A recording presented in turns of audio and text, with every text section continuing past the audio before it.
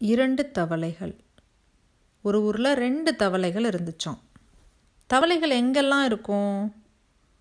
தண்ணீர்லேயும் இருக்கும், தரையிலையும் இருக்கும். சுருக்கமாக சொல்லணுன்னா, எங்கெல்லாம் ஈரப்பதம் இருக்கோ அங்கே எல்லாம் தவளைகளால் இருக்க முடியும்.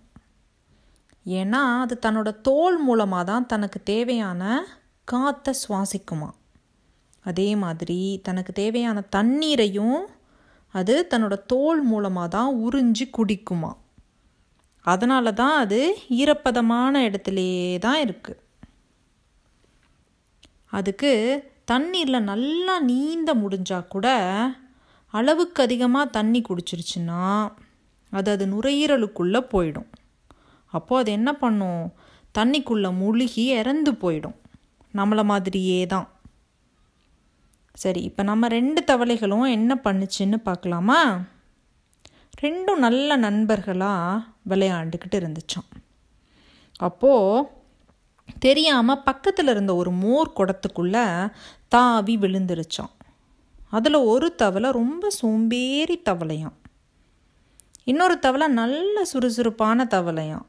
2 தவளையும் மோர் குடத்துலேருந்து வெளியில் வர முடியாமல் ரொம்ப தடுமாறுச்சான். ஏன்னா மோர் ரொம்ப தண்ணியாக தானே இருக்கும். அதனால் அதில் இருந்து வெளியில் வர முடியல. 2 தவளையுமே ரொம்ப களைச்சு போயிடுச்சு, நீச்சல் அடித்து. அந்த சோம்பேறி தவளை சொல்லிச்சான், என்னால் இதுக்கு மேலே முடியவே முடியாது அப்படின்னு சொல்லி நீச்சல் அடிக்கிறத நிறுத்திட்டு மோரை குடித்து அதுக்குள்ளே முழுகி இறந்து போயிடுச்சு. ஆனால் அந்த சுறுசுறுப்பான தவளை எப்படியாவது உயிரோட வெளியில் வரணும்னு விடாமல் நீச்சல் அடிச்சுக்கிட்டே இருந்துச்சான். அப்போ ஒரு அதிசயம் நடந்துச்சு. அது நீச்சல் அடிக்க அந்த மோரெல்லாம் திரண்டு வெண்ணெயாக மாறுச்சான். வெண்ணெய் கொஞ்சம் கெட்டியாக தானே இருக்கும். அதனால் அதில் காலை வச்சு குடத்துக்குள்ளேருந்து தாவி வெளியில் குதிச்சிருச்சான்.